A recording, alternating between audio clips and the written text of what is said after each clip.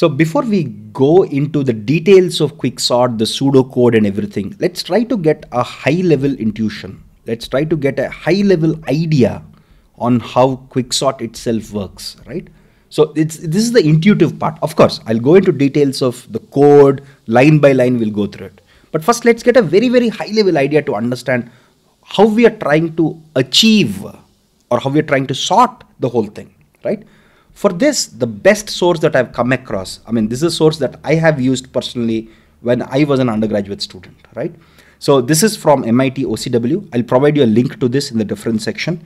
This is MIT's OpenCourseware, a terrific set of videos and lecture notes and assignments from MIT.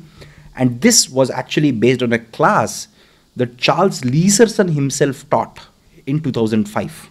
So if you recall, in CLRS, right, you have Carmen Leeserson. It is this guy. It is this Leeserson who has taught the course at MIT in 2005. These are the lecture notes from his lectures. So it's actually from the person who wrote the CLRS, one of the authors of the CLRS textbook, right? And this is the best notes or best slides that I've ever seen for quicksort. Very, very good, very, very well done. So I'll be using these slides wherever required, wherever I think it is better explained in these slides than anywhere else, right? So here is the idea, here is the intuition of quicksort, right? So I'll go step by step. So quicksort is a divide and conquer algorithm. Remember your merge sort? If you recall your merge sort, what did we do in merge sort? Merge sort is also a divide and conquer approach where we took the large array, we broke the array into two parts, right? We sorted these two arrays and then merged them together, right? To sort this, I would break it up into two smaller arrays, sort them and merge them. This is how we did divide and conquer in merge sort, right? In merge sort, you would break the array into two equal parts, sort the two smaller parts and then merge. That's what we did in merge sort. It's also divide and conquer. Similar to merge sort, but slightly different, okay? The strategy is the same. The strategy is the same. Even in quicksort, we would use a form of divide and conquer, right? So to quicksort an element of size n, to quicksort an array of size n, okay? So you're given, let's say, an array A, which has elements 1, 2, 3, up to n, right? So this is an array of size n. How do we... So the idea of, so this is a different form of divide and conquer. This is not the same divide and conquer as we have in merge sort. It's a slightly different form. We'll see what is the difference here, right? So imagine if I'm given an array. Okay, so let me draw it here. So imagine if I'm given an array, right? Imagine if I'm given an array like this. What I'll try to do is, in quicksort, I'll take the first element. Let me take the first element here. I'll call this first element as the pivot element. Okay, I'll call this element as the pivot element. So I have 1 to n, right? I have n elements. Okay, so let's call the pivot element as x. Okay, so a of 1 is your pivot element, and let's say the value that is here, the value that is inside this, let's say the value that is inside this is x. Okay. Now, what I'll try to do, the way I'll try to do the divide and conquer is, I'll try to modify this array. Okay, I'll try to modify, or the word here is partition the array. Remember in merge sort, we partition the array into two equal partitions or two equal parts, right? In quicksort, what I'll try to do is, I'll try to partition this array such that, this is the key part here. I'll try to partition the array such that this pivot element will be placed here, some location. See, this is your first location and this is your nth location. This could be any location between 1 to n. But what I want is all the elements on the left side of the pivot element should be less than equal to x. All the elements that are on the right side of the pivot element should be greater than x. Right? So this is the initial array that I'm given. Initially, I'm given an array A. Okay, I'll take the first element of the array as a pivot element. The keywords here are important. This is called the pivot element.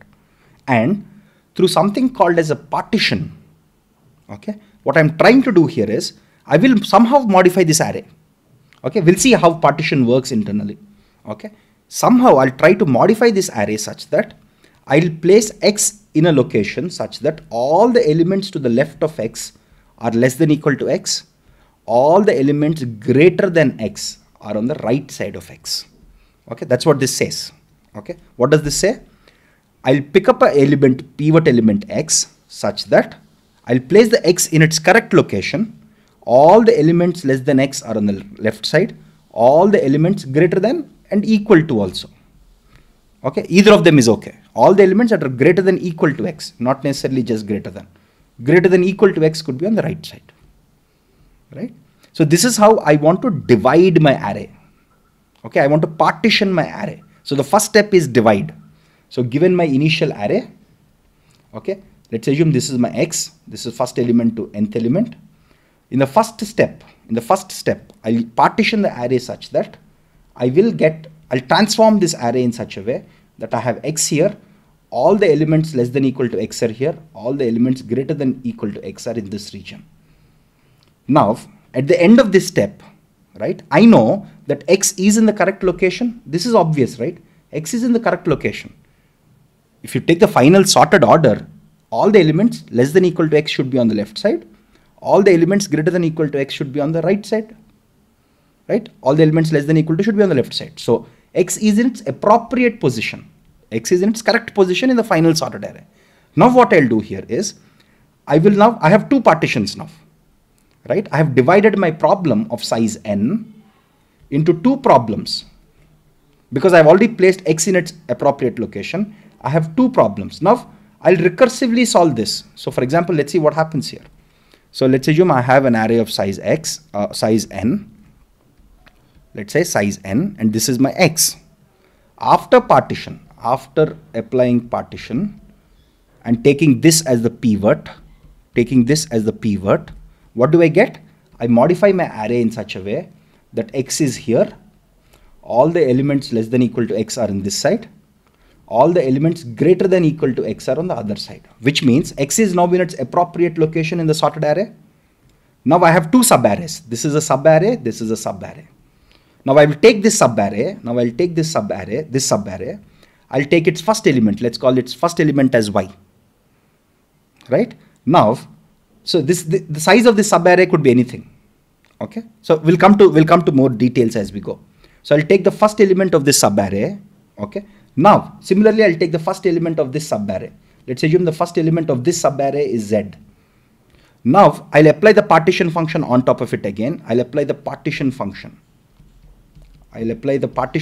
again. And what I'll do here, I'll place y here such that all the elements less than equal to y here, greater than equal to y are here. Similarly, I'll apply the partition function here and modify this subarray such that z is in its correct location, less than equal to z, greater than equal to z are here. Right? Now what will happen? Now I'll again have these four subarrays. This subarray, now y is in its appropriate location, z is also in its appropriate location.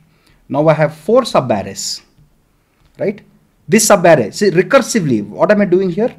I'm breaking a problem of size n, right, into smaller problems.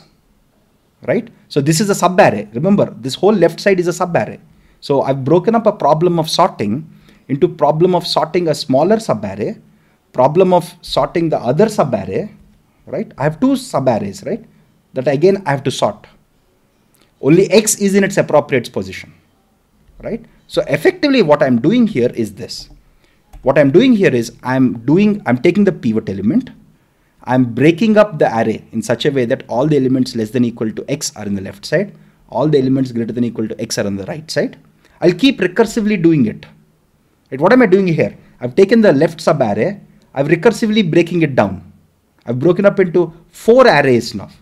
Now this subarray is also broken up into two subarrays. I'll keep going like this in a recursive fashion. Right? Now how do I combine the solutions? In the case of merge sort, I had a big array which I broke into two subarrays and I had to carefully merge them. In this case, I don't have to merge anything. Merging is trivial because all the elements are here. See, for example, if this is sorted, if this whole thing is sorted, this whole thing is sorted. Now I know that all these elements are less than equal to x. I know that all these elements are greater than equal to x and x is in between. So there is no worry. Just copy everything here and I'm done.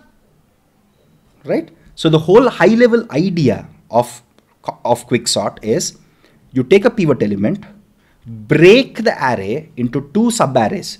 Remember, this subarray and this subarray could be of different sizes. In merge sort, they're of the same size, remember. Okay. In quicksort, they can be of any size, right? So this X is in between. You break this into two subarrays. You recursively keep solving this. You break this again into two subarrays. You break each of them into two subarrays, so on and so forth.